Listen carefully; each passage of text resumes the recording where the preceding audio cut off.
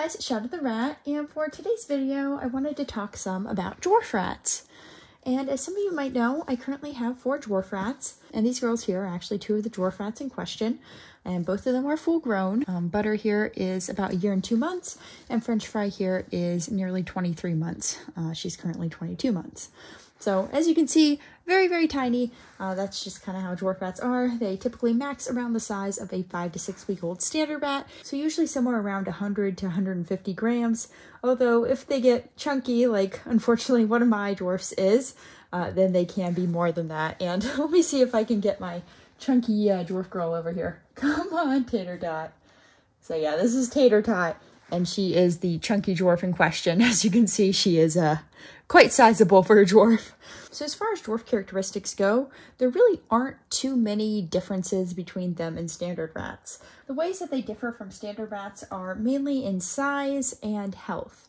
So size-wise, like I said, they max typically around the size of a 5 to 6 week old standard rat, and they don't typically grow any more than that, unless they get a little bit chunky in old age, like someone here.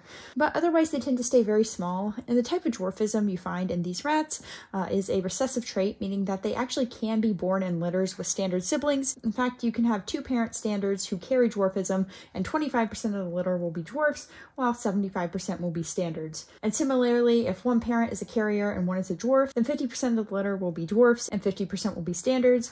If both parents are dwarfs, then 100% of the litter will be dwarfs.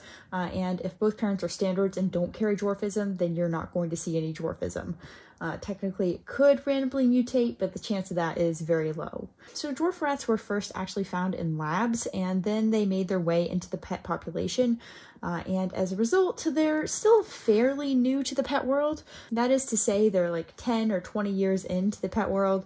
They're not super, super new, but as far as being readily available, in the last few years, I've definitely seen the amount of dwarfs out there and the amount of breeders offering dwarfs really skyrocket. So it's definitely a variety that's just becoming more popular, and as a result is becoming more readily available with time. Now, one of the big questions people always have about dwarfs is, do they have any sorts of health issues that standards don't? Because with a lot of dwarf animals, you will find that they have like malocclusion or spine issues or a variety of other issues. And with dwarf rats, they don't have those issues. They're actually typically healthier than standard rats because they lack a lot of growth hormone. And as a result, they don't typically develop hormonal-based tumors. So things like mammary tumors and pituitary gland tumors are extremely rare in dwarfs. They can occasionally occur. I think this is very important to remember because there is about a 5% chance of finding mammary tumors in dwarf rats, regardless of sex. But that's a lot better than standard rats, where with intact females in particular, you typically find between a 50 to 70% chance of them developing tumors after they reach 1.5 years of age.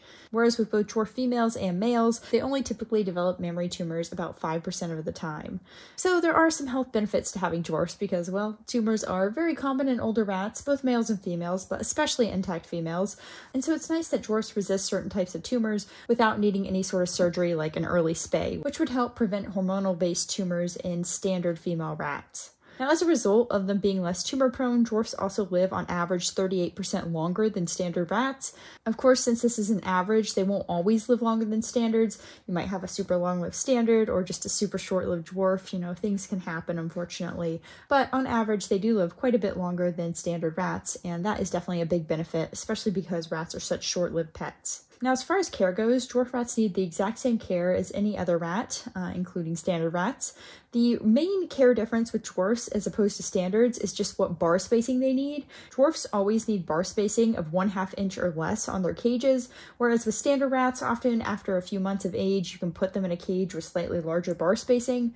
Personally, I like to keep all my standard rats in a cage with 1/2 inch bar spacing as well, just in case. So it hasn't really been any sort of adjustment for me because I already use a cage with 1/2 inch bar spacing. But that being said, if you are planning to keep dwarfs, just keep in mind that they will always need a cage with small bar spacing, and you will never be able to upgrade them to a cage with larger bar spacing because they'll just never grow large enough not to be able to easily escape. Now, as far as diet goes, they have the exact same dietary requirements as any other rat. The only difference is, of course, that they eat a lot less than your typical standard rat because, well, they weigh a lot less. But other than that, they really have no differences in diet. And just again, in general, they really don't have any differences in care. They need to live with other rats. They need the exact same amount of space as a standard rat. Even though they are smaller, they are very active. So they do still need at least 2 cubic feet of space per dwarf rat. just like with standards. So again, their care is really just exactly the same as standard rats, and that makes the transition from having standard rats to dwarfs or having both at the same time quite easy. Now this is where the big question of can you house standard rats and dwarf rats together comes in. And I'm not going to get too in-depth with this, but basically the answer to this is yes, you can, as long as they are bonded. And what I mean by this is that the most difficult and dangerous part of any rats interacting together, including dwarfs and standards, is always going to be the introduction, because this is when the rats don't know each other, and as a result, they're much more likely to lash out and be aggressive towards each other. And with dwarf rats being so small, this can easily be a big problem if you're introducing them to standard adults, which can easily be 3 to 6 times their size, sometimes even larger than that. And so as a result, they can get hurt a lot easier than another standard rat. So you have to be really careful during intros, but once intros are over, then you can safely house them together because the standard rats won't treat the dwarfs any differently than any other standard rat, and the dwarfs will treat the standards just like any other dwarf. They really don't distinguish based on size. And for example, in my cage, my girl Toast, who is actually my smallest dwarf, she rules all the other rats. She regularly tips them over, including the standard rats. She regularly chases them down. She really doesn't seem to understand that she is way smaller than all my other rats and that they could easily squash her, and as a result, they also don't seem to understand that they could easily squash her because they always listen to what she wants, and they always roll over for her, or let her chase them down, or let her force groom them. Basically, she rules the entire cage, both dwarfs and standards alike. So that just kind of gives you an example of how personality really matters the most when it comes to how the rats interact together, because they really don't care about each other's size, at least once they're bonded. It's really just down to what their personality is, and that kind of dictates their position in the group. But yeah, overall, keeping dwarfs and standards together is just fine. It's especially easy if you introduce young standards to dwarfs because the young standards will be super accepting and not territorial yet. Plus, they'll be smaller because they haven't finished growing yet, and so the dwarfs will be more on par size-wise with them. And then as they grow, they'll see the dwarfs as their cage mates, and so they won't be, you know, overly aggressive or anything like that with them. They'll be just as gentle as they would with any other cage mate. But you can, of course, also introduce adult standards to dwarfs, both young and old, and this is actually what I ended up doing, but it can be a little bit more difficult just because, again, because adult standards are so much larger than dwarf rats, as a result, they could potentially injure the dwarfs a lot easier, so you just have to be a lot more careful with intros and go a lot slower. But again, as long as intros go well and they finish up and the rats are all bonded, then there's no problem housing dwarfs and standards together. Anyways, that's pretty much all I wanted to say about dwarf rats. I have had mine for a little over a year now, which is pretty awesome.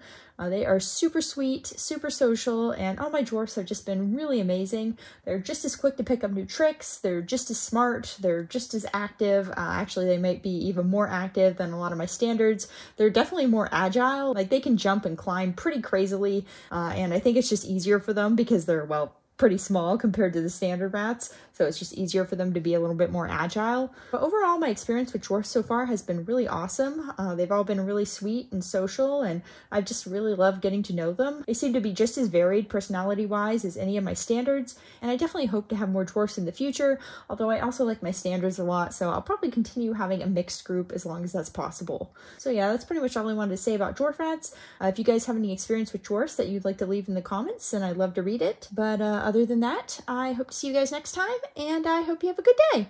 Bye!